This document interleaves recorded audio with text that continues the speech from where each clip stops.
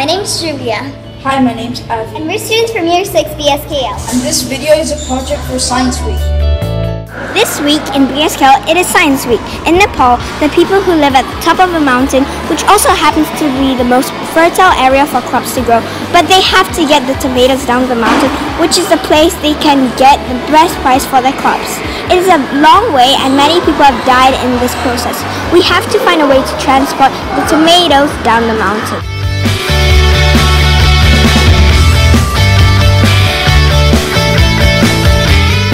So this is our car. In the front we have a straw as our bumper so the car doesn't get damaged.